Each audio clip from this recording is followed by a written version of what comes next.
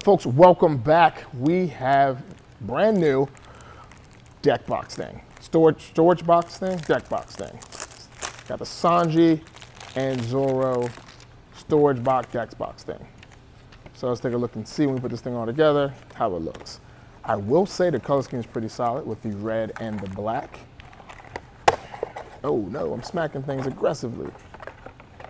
Let's see.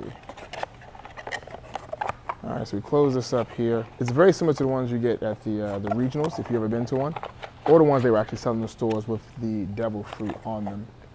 Just a cardboard box, styled and designed with a one-piece flair. So with this one, it's for the new Sanji and Zoro. Starter deck's supposed to be coming out in a couple months. This just gives you the, oh, that's a little tough to get in there. I probably did it wrong. All right, yeah, so you gotta make sure you do the inside flaps properly. Oh man, I'm embarrassing myself on camera. So this needs to be like this. Yeah, that needs to go like that. So you do it, but you put them in the right order. Yeah. Come on, there we go.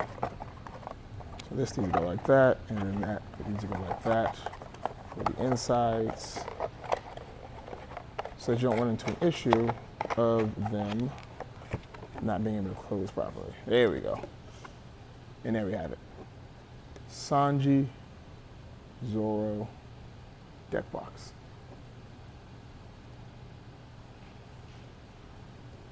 And also, we got in devil fruit sleeves. All the devil fruit sleeves. Boom, I believe this is 75 sleeves per. You definitely want to have some outer shoes with these just because these are not the best when it comes to durability. 3 captain sleeve.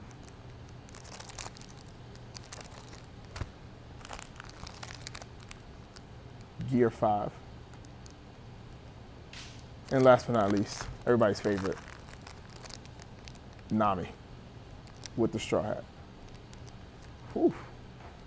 All right, there we have it. New sleeves, new storage, right there. Bam. All right, yeah, do me a favor, subscribe to the channel, like this video, and if you can, go home and tell your mom you love her. See ya.